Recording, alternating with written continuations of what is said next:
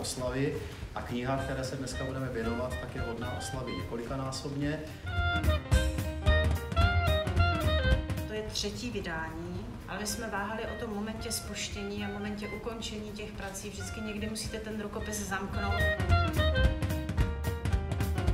Udělat jakékoliv další vydání je nesmírně časově náročné, protože zakomponovat do toho všechny ty změny na všechna místa a úplně správně, to vyžaduje nadlidské úsilí. A už u toho 2. vydání jsme měli problém, že jsme oba byli v nějakých funkcích.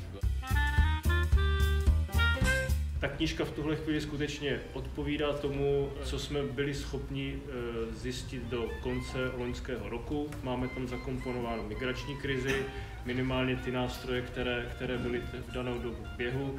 Máme tam zakomponován Brexit, respektive referendum.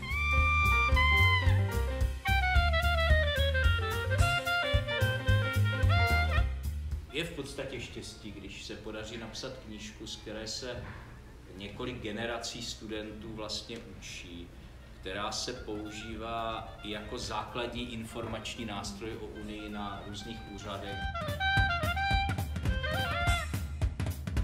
Přeju jednak dobrý prodej, ale hlavně přeju, aby byla prostě používána, čtená, využívána, aby se díky ní povědomí o Evropské unii zvyšovalo.